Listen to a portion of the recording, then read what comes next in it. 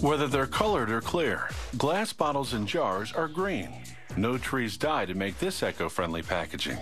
Glass is made of natural ingredients that are abundant. You can recycle glass endlessly, and making it uses less energy than producing metal or plastic.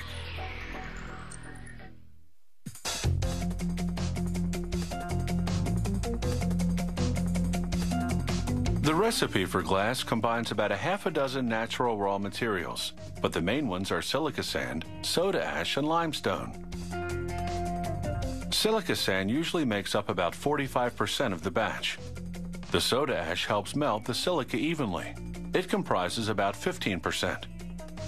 A limestone content of about 10% makes the finished glass more durable. They combine these ingredients with recycled glass called cullet.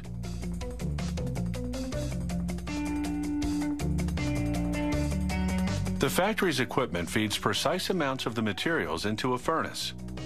Over a full day, the fiery heat, 2,730 degrees Fahrenheit, melts everything together, producing a gooey liquid that's the consistency of honey.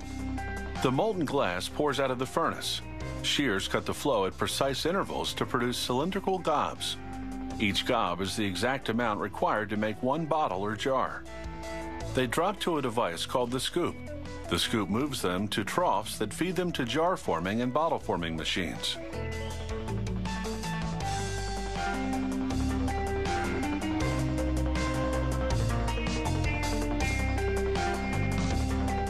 A gob of molten glass goes into a preliminary mold. In a matter of seconds, it comes out as what's called a parison, a miniature version of the final bottle. Each parison then moves into a blow mold, the cavity of which is the shape of the final bottle. The equipment blows the compressed air into the parison, stretching the glass outward toward the wall of the mold cavity. This process creates the final bottle shape and hollows out the inside. These are amber-colored beer bottles. The color is produced by adding small amounts of iron, sulfur, and carbon to the glass mix.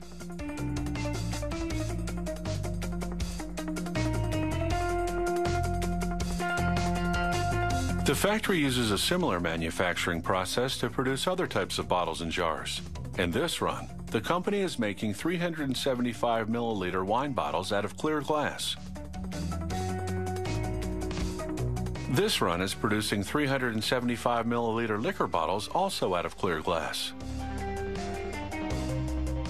But this mold has a special feature, a recessed insignia on one of the walls, which produces a raised insignia on the front of the bottle.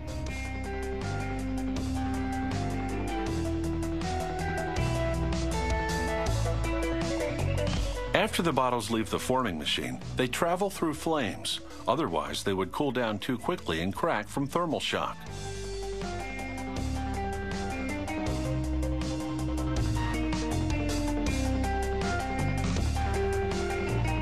A loader now gently pushes the bottles into what's called an annealing leer. The bottles cool at a controlled rate as they move through the leer. This releases stress from the glass gradually.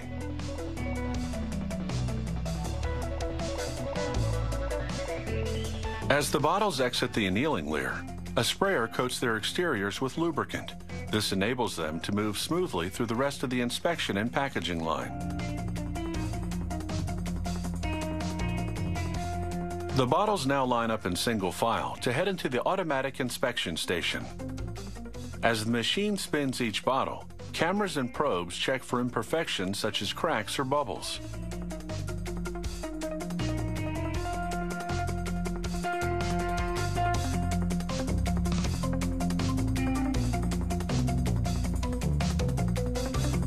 The inspection equipment then examines the top to check dimensions and ensure the threads for the screw cap are molded correctly.